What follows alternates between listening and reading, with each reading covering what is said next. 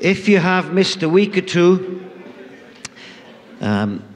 it's important to let you know that we're teaching through a series which I've called The Power of the Cross, especially as we come up to Easter, which is very soon now. And last week and this, I'm speaking on the same subject, the bloodline. In Corinthians, the Apostle Paul speaks about a mystery. And he describes the amazing gospel of Jesus Christ as a mystery. We learned that the word mystery from the Greek means a sacred secret, something hidden. And we would ask, who was it hidden from? First and foremost, it was hidden from the devil, from principalities and powers. So God was unfolding and unpacking through the history of time, down through the ages. God was preparing a moment when Jesus himself would come. And we learn, even in the Old Testament, that Jesus was destined to be crucified.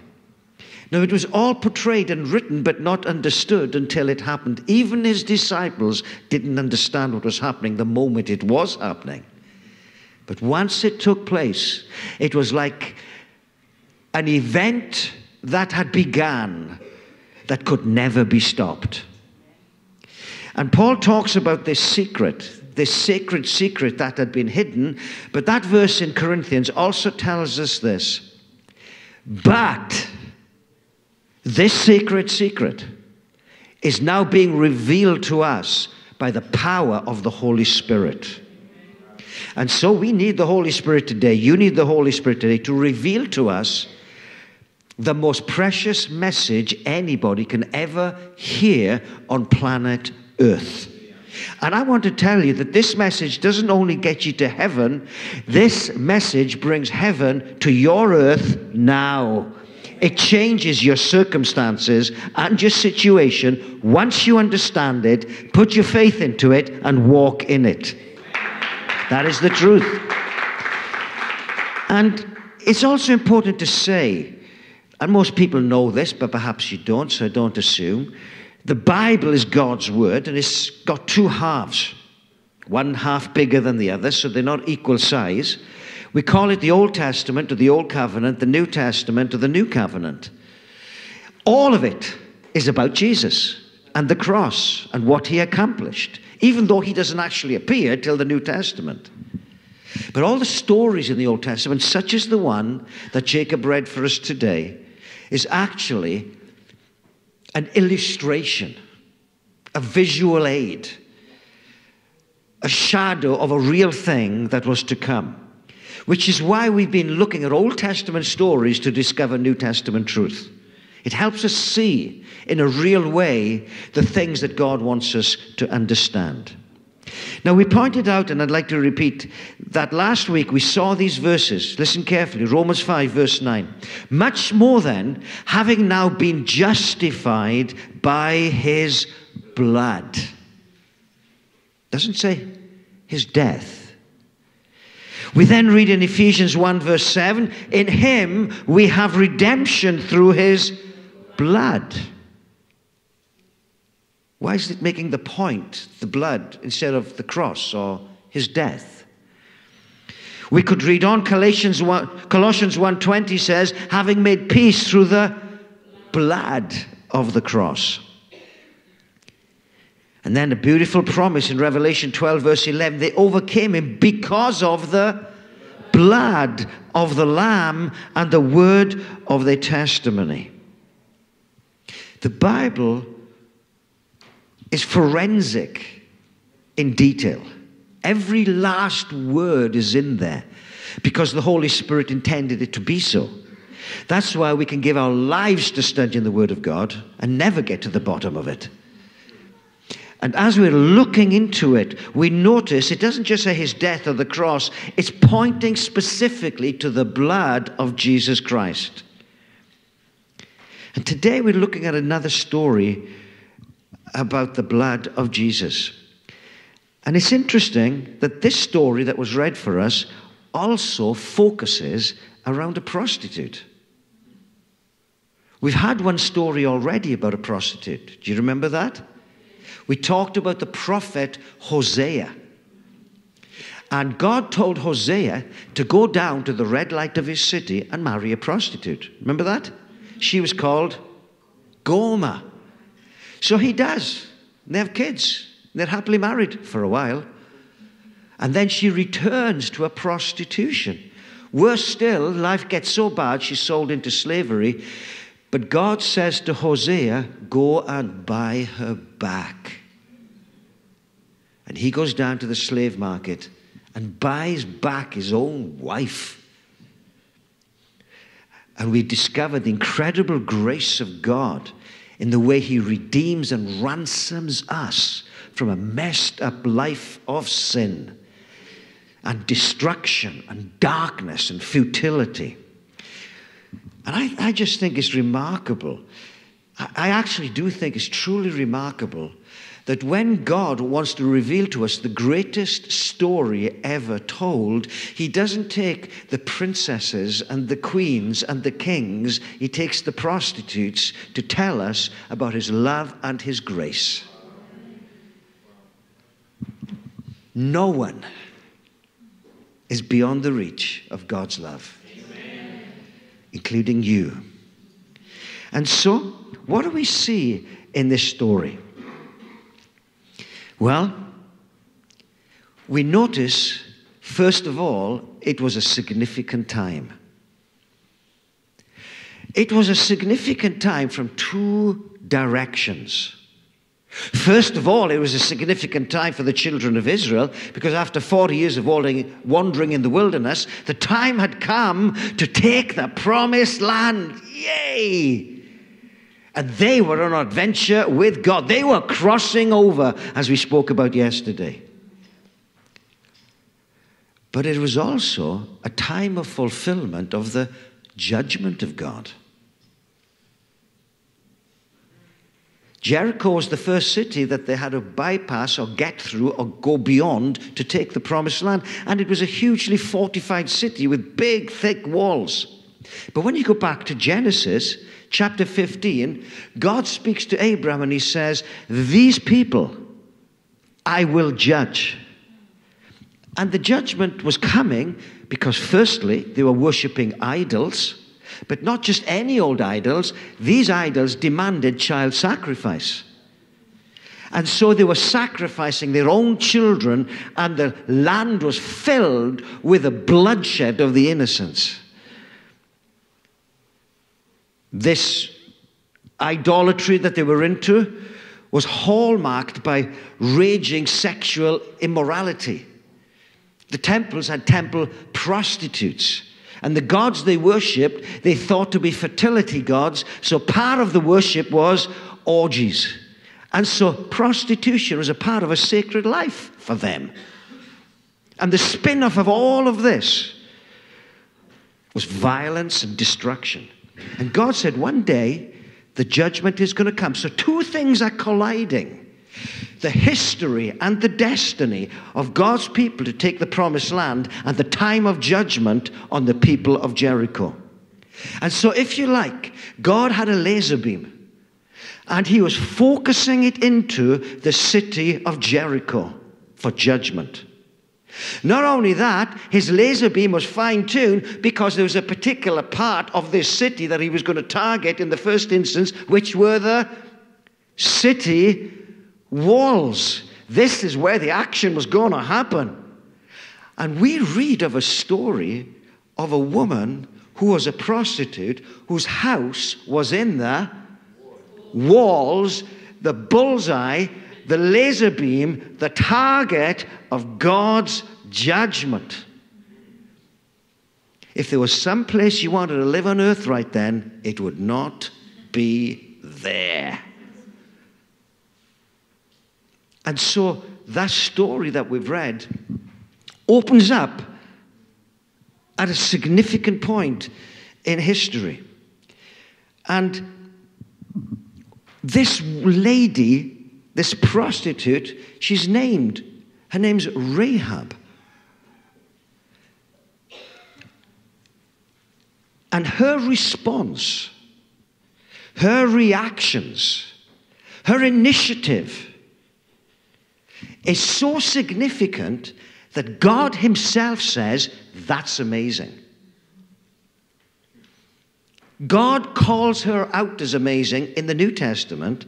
And not only that, she appears in two of the most famous halls of fames that you could find in the New Testament. She turns up first in Matthew chapter 1, and there you find her, this prostitute, Rahab, in Jesus' family tree. You know, the woman whose house was in the wall, the laser beam was about to blow it to pieces, this lady. And then we come into Hebrews, that famous chapter, chapter 11, of everybody who lived by faith, she's right in there. So what went on in this story that marked this woman out as so different and brought her to a place where it's life-changing, history-making? Well, the first thing we discover is this, that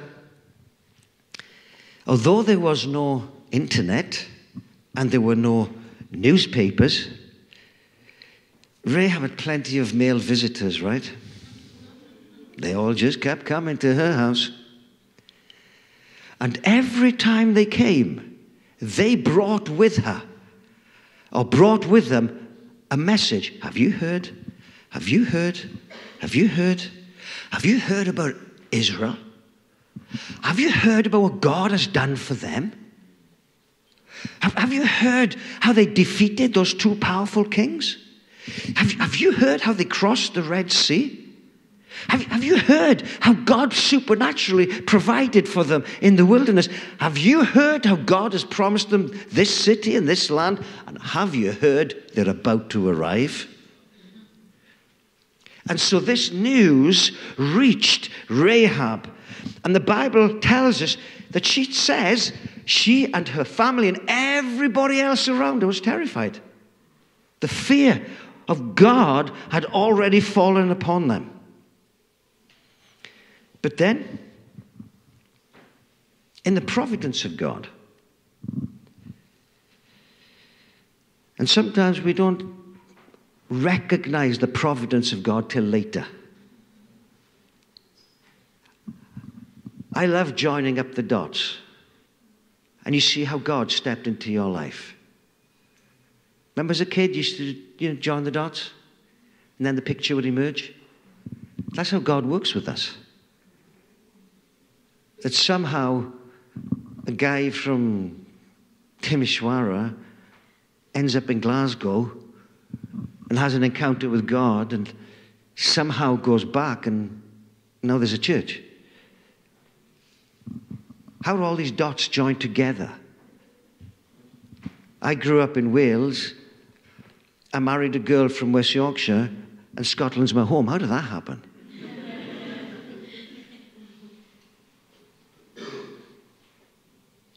God's involved with your life even before you find him.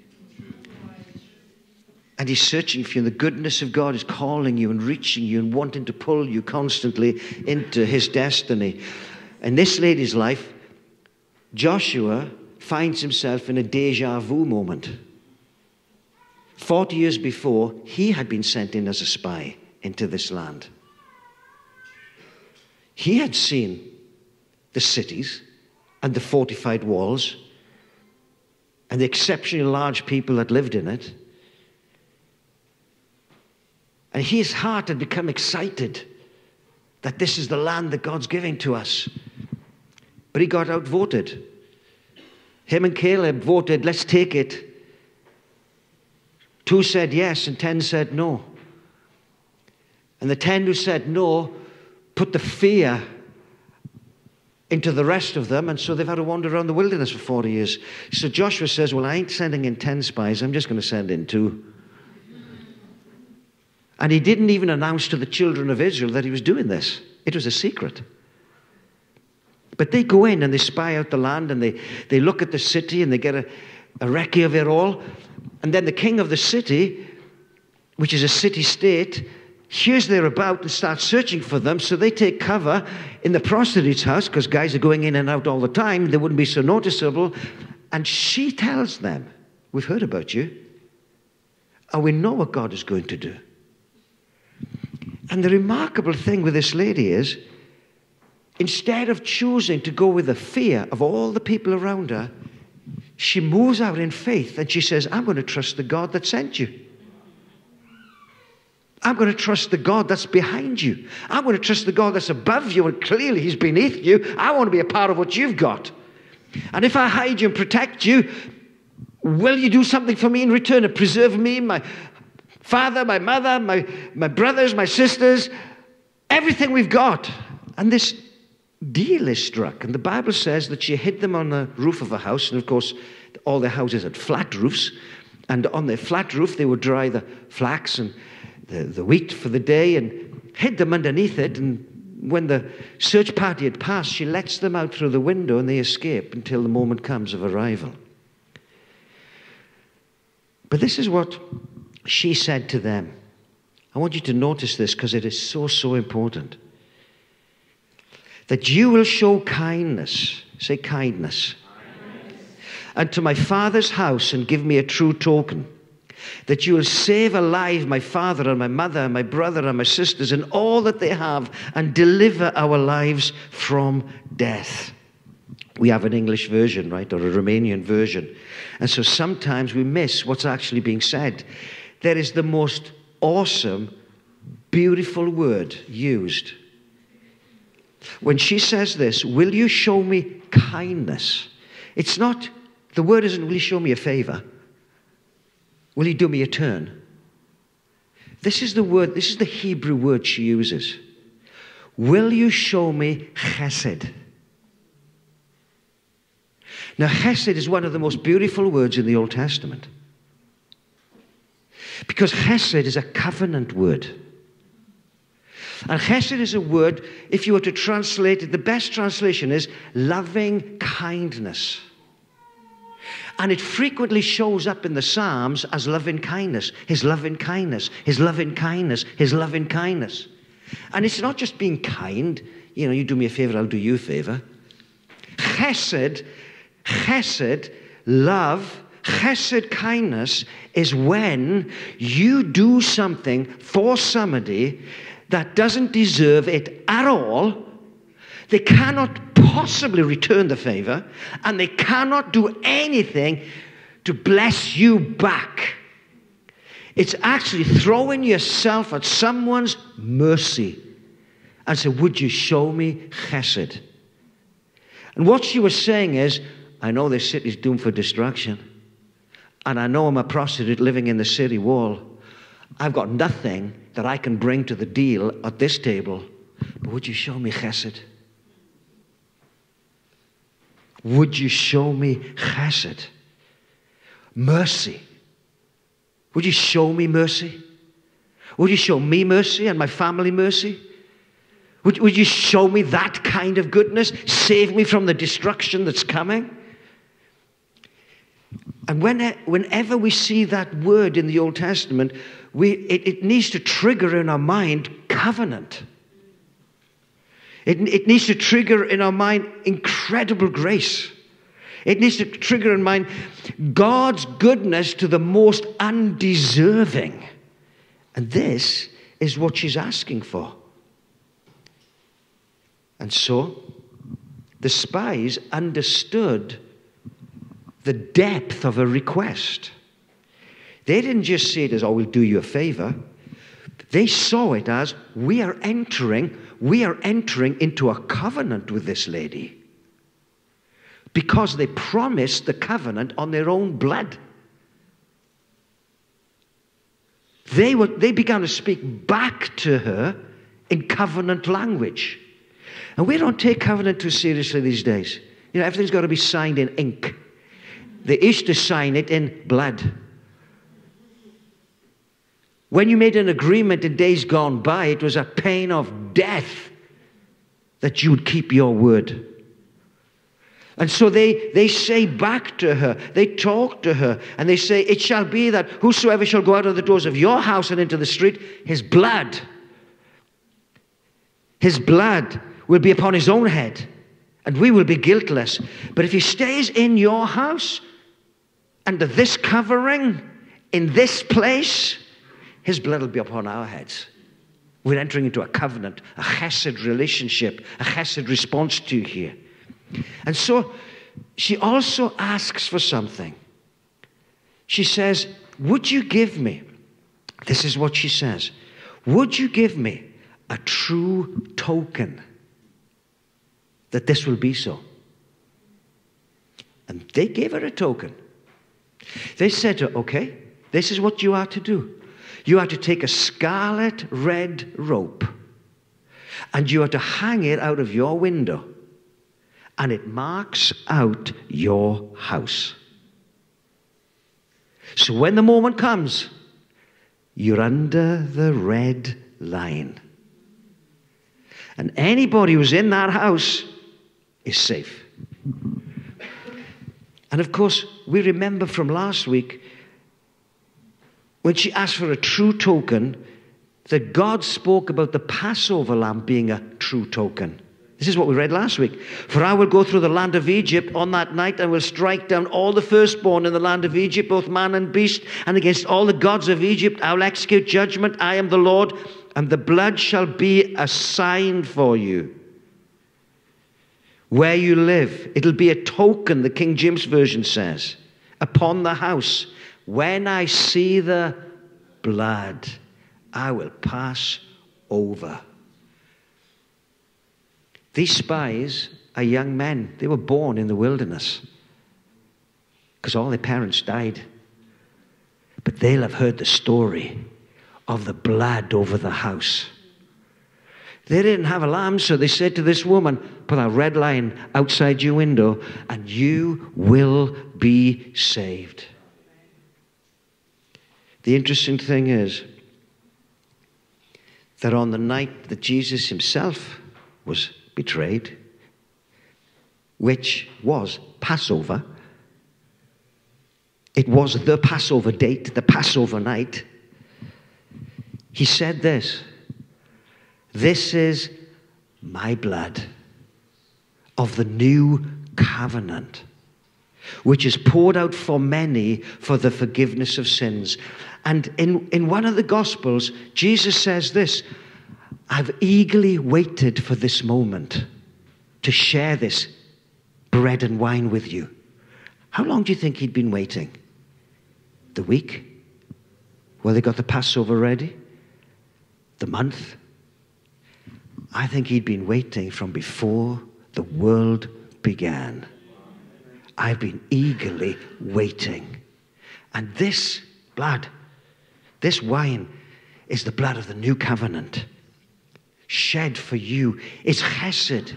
It's God's undeserved mercy. When we can bring nothing to the table to save ourselves, the blood forgives us, redeems us, ransoms us, sets us free, brings us through into every good thing that God has got for us. But what I want you to see here, the blood is heard and seen by God, because the judgment that was coming didn't happen naturally. It was a supernatural thing, right? Remember the story? God gives them a strategy how to take the city. How do they do it? They're told to send the priests around the city walls 13 times. Unlucky for some. And they go once each day for 6 days. And on the 7th day, they go 7 times. And on the last one, Joshua says, shout, for the Lord has given you the city. So they shout and blow a trumpet. And the walls of Jericho came tumbling down, apart from one little bit. A precision incision. The bloodline protects, and everything else fell. I wish I'd seen that. I hope God kept a video of it, because one day I'm going to say, Lord, let me see that. The whole thing collapses, apart from her house, the prostitute's house, the least deserving. And the Bible says everybody in her house, she'd brought in a father, it says, a mother, her brothers, and her sisters. She had no husband to bring in. But everybody else came in. And do you know what it also says? Even the things were saved. Joshua 2:13, and that you will save alive my father, my mother, my brothers, my sisters, and all that they have. So, I don't know what that house looked like on that day, but I bet they'd rammed it full. And there they were. And the story goes on to tell us that in the moment that it happened, they were preserved. The two spies were sent specifically to get her and her family out. They were taken outside, away from the city, to a place of safety. And God's judgment continued. And it's amazing how once our hearts turn to faith and throw ourselves on God's chesed love, everything in our lives has been raised on the twin towers of hard work and self-effort. We feel God will only do something for us if we do something back. God, I promise to be a better person. I'll stop the drugs and the smoking and the sleeping about. I'll stop everything. But we have to come as we are and throw ourselves on God's mercy. Show me chesed love. And you know what? He loves to. The other interesting thing about this lady is not only did she go from fear to faith, she went from foe to family. She was in the crosshairs of the judgment of God. But she ends up in the heart of the community. That bloodline that marked out her house didn't only save her, it opened the very way for her into everything God had. Exactly the same way the blood of Jesus has done for us. In Ephesians 2:13 it says, but now you, nudge your neighbor and say, he's talking to you, you have been united with Christ Jesus. Once you were far away from God, but now you, that's right, you have been brought near to him through the blood of Christ. And so it goes on in Hebrews 10. And so, dear brothers and sisters, we can boldly enter heaven's most holy place because of the blood of Jesus. This lady, the prostitute, Rahab, is first rescued and redeemed and brought into the family. Then she marries a guy called Salmon. Tradition says, historians even say, it's not actually said in the Bible, but people think Salmon was one of the two spies. So she marries this guy. And the Bible says she goes on to have kids. They have family together now. And as they get married, they have a son called Boaz. And when Boaz is introduced to us, he's a very, very wealthy man. Very wealthy man. So the prostitute gets redeemed, comes into a family, she's rescued and blessed. And the kids are now blessed. And then Boaz marries an alien woman called Ruth. And the beautiful story of Ruth all spins around a wonderful word, chesed. She didn't deserve anything. She was a Moabitess. But God shows her chesed, loving kindness, covenant love. So the young widow is what she was, it's so poor, she's begging in the fields. marries the prostitute's son, Boaz, and they become the lord and lady of the manor. And God blesses them. So, covenant love starts, but it goes from one generation to the next generation. And Boaz and Ruth had a son, and his name was Jesse. And Jesse had a son, and his name was David. And David, in those 150 Psalms, is the person in the Bible who uses the word chesed the most. The love and kindness of God endures forever. I bet he heard a story about his great-great-grandmother. When I was a kid, I remember my grandmother, she was always old. She always looked old. She was old. But I remember when she was in her 80s, she was losing her sight. I had an assignment from school, follow your family tree. And of course, when I was a kid, right, there was no internet. There was electricity. Contrary to what my kids sometimes used to think. And so my grandmother was able to go back to the 1600s, who her parents were and their parents. And I remember doing this family tree. But can you imagine David having his family tree? The David who had been forgotten by his own father when the prophet came to town. Wouldn't it be great to say, well, my dad's Bill Gates. Or my dad's King Charles. David was able to say, well, my great-great-grandmother was a prostitute. But she found chesed, the grace and the mercy of God. And it endures forever and ever and ever and ever.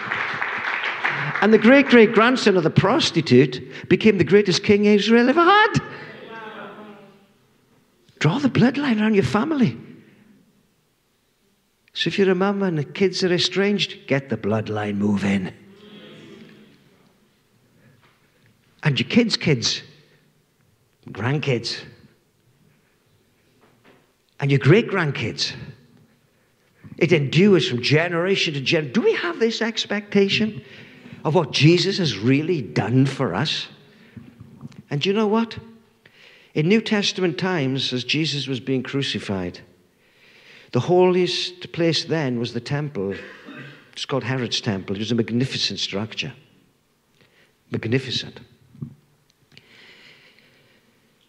It had the holiest place of all, where the presence of God was said to be. But the ordinary were kept out through a curtain. Now, it wasn't like a curtain you get from IKEA. This curtain was 60 foot high, 20 foot wide, and the fabric was 4 inches thick. And it was said by Josephus, a historian of the time, that even if you'd put horses one side of the curtain and one the other, they would never have been able to rip it apart. The holy place was shut tight. But on the day Jesus was crucified, the Bible says the curtain was ripped from the top to the bottom, and it was opened up. Just like Rahab came into the very center of what God was doing, you and I have come right into the very center of God's presence. And it wasn't really the curtain that counted. That was just a symbol and symbolic. The real curtain that was ripped was the body of Jesus Christ. It was ripped open so that you could come right into the presence of God. That you could come right in. And Martin Luther, that great reformer of 500 years ago, used to say this: come boldly to the throne of God, or don't bother coming at all. Because you can come right into God's presence. Do you know, I used to think it was like this, right? You become a Christian through grace. You get saved because you can't save yourself. And in my mind, I imagined I came from a country of darkness, the kingdom of darkness, and I crossed the border with now my new passport of salvation into the kingdom of God. And I think, thank God I'm saved. But I would imagine that God lives in a palace, in a throne room, somewhere in the middle of this country. And for me now to get to him, boy, I better try really hard and become a very good Christian. And it always seems like God was a million miles away. But the same grace that gets you over the border gets you into the heart, into the throne room. That's the privilege we have. When we had one of our first offices, which was down the road in Royal Exchange Square, we had no staff in those days, and we had to do everything. And so if people came to see me as a pastor, I would make them the tea and the coffee. And I had a fridge in my office. You like a cold drink? Can of Coke. Well, my kids would come, and I might be seeing somebody. They'd just walk in. Hi, Dad. They go to the fridge, grab a can of Coke. Bye, Dad. And walk out the door. And I'm in some serious counseling with somebody. We can walk right into the presence of God. We can walk right in. And all the privileges and the prerogatives and the rights, all because of chesed love. Draw the bloodline around your house. Not only did she go from four to family, she went from failure to her future. She went from a red light district to a green light district. She went from destruction to destiny. She went from futility to fruitfulness. Rahab survived.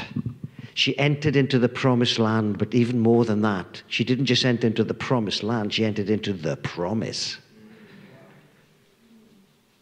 And Jesus, his own lineage, comes from her.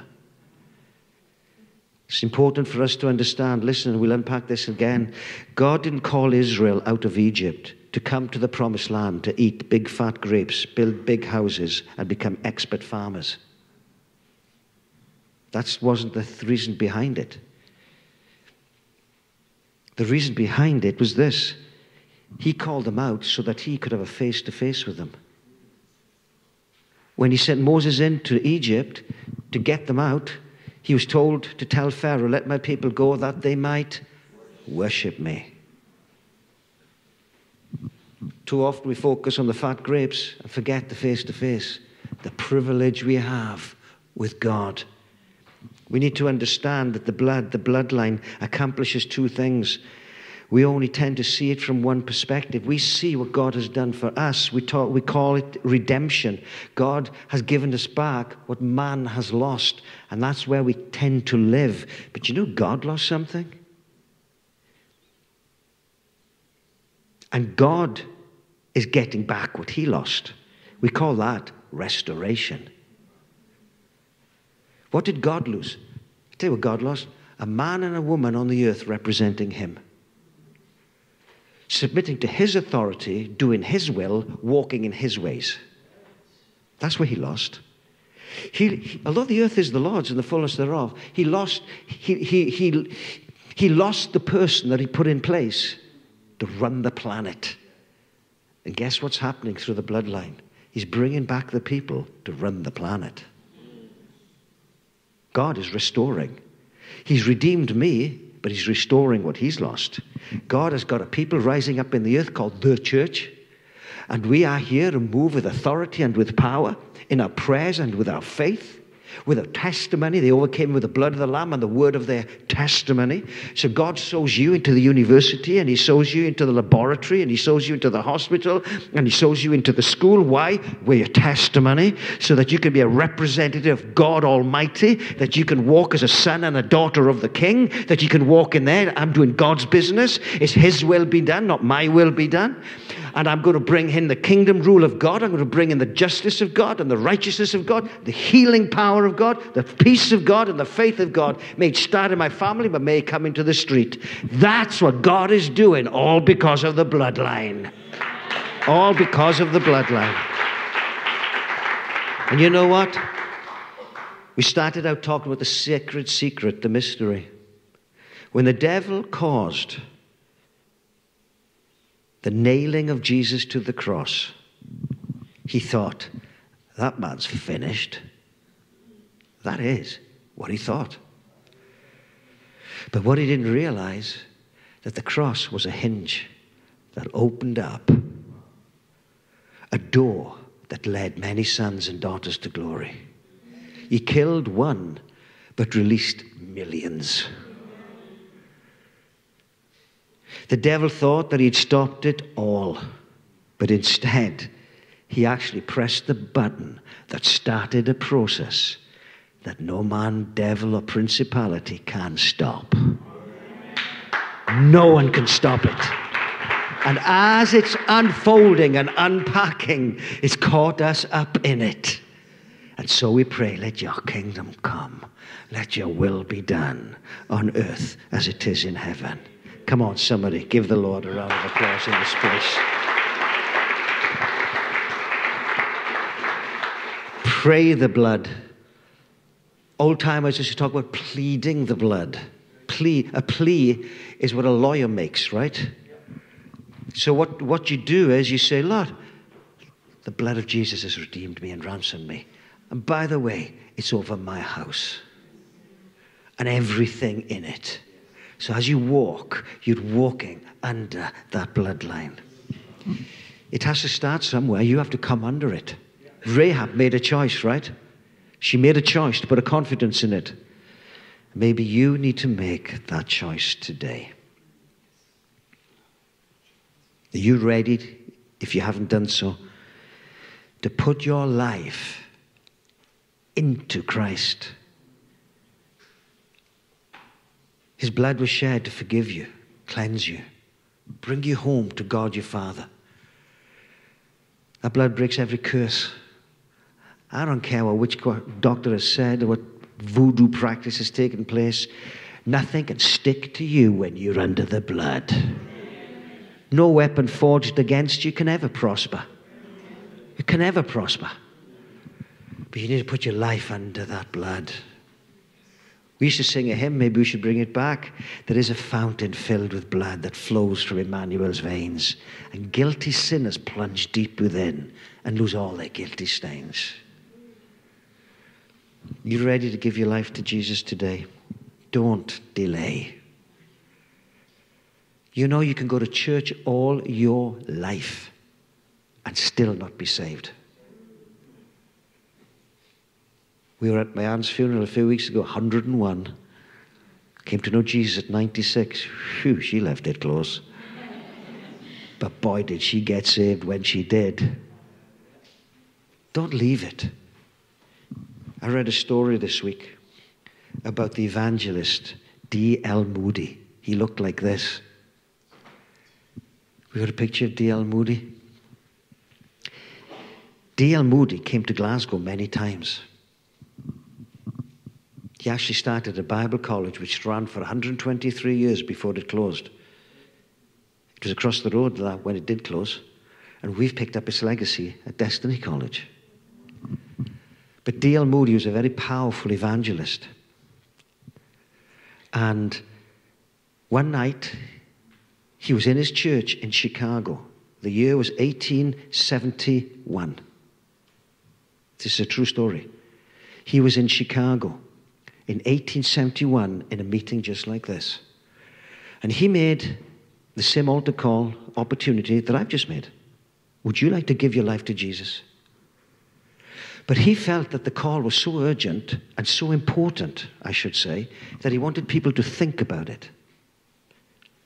You can play. He wanted people to think about it. And so when he said, would you like to give your life to Jesus? Would you like to come under that blood? I want you to think about it for this next week.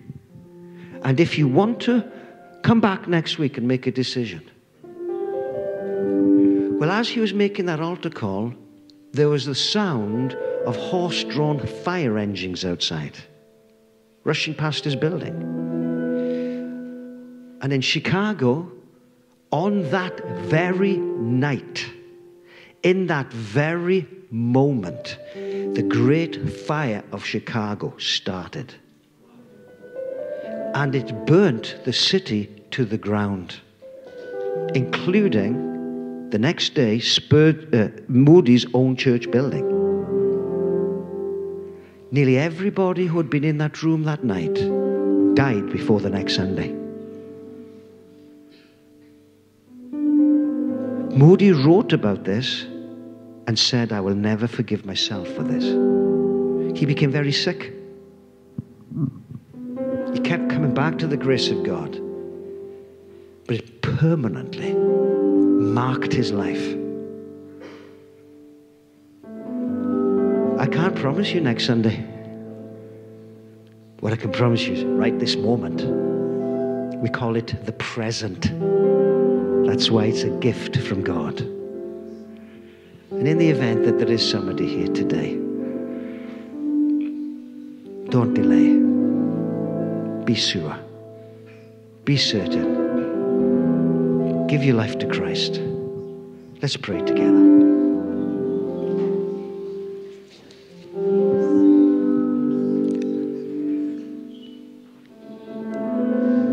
God's in the house.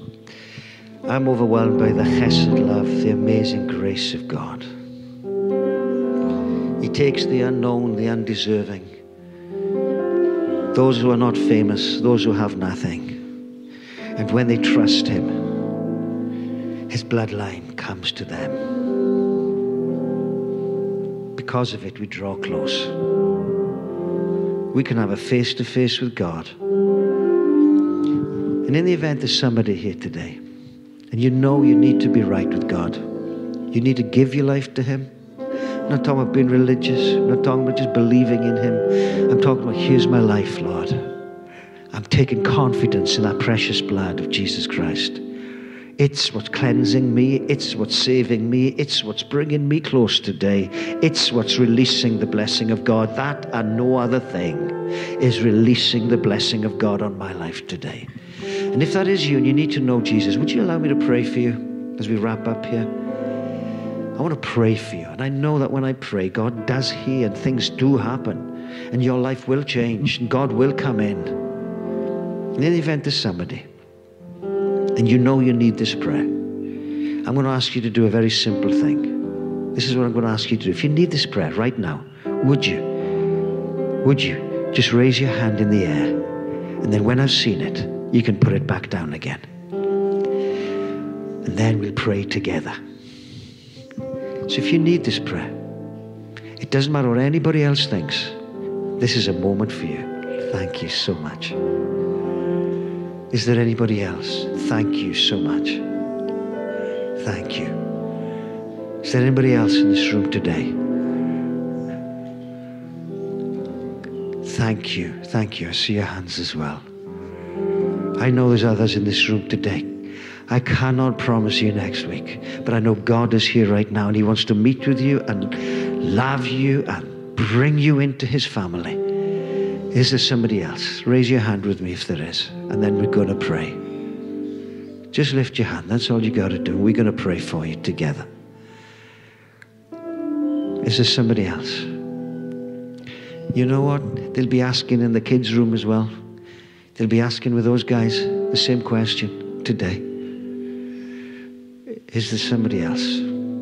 Don't delay. Don't be nervous. Don't be anxious. Reach and say, God, I need your chesed love. I see your hand. Is there somebody else? Let's pray. Thank you. And I see yours as well. God is here. We're aware of him, right? His love is right here. Is there somebody else before we pray? Raise your hand if there is. This is a beautiful day to come to know God. Then let's pray together. If you raised your hand while we're praying, would you raise your hand again? Imagine you reaching up into heaven, saying, God, I'm here. I'm here. Just raise your hand again while we pray. Father, I'm praying for every person that's raised their hand today. You know them passionately. You love them deeply. Lord, you know every detail about their lives. You know what they've done and what's been done to them. But you are stepping in today, and we call on you. Save them. Let them know your chesed love, your covenant love, that loving kindness today. The loving kindness that sent Jesus to the cross. Lord, we put them under the blood of Jesus Christ, and we call out forgiveness and cleansing in his name and through his blood. Lord, I pray that you'll fill them really soon with your Holy Spirit. Help them walk into every good thing. We promise as a church to help in all and every way we can to take them forward in the good things that you have for them. Great grace on them in Jesus' mighty name. And all God's people said, amen. Come on, let's welcome these beautiful people into the family of God.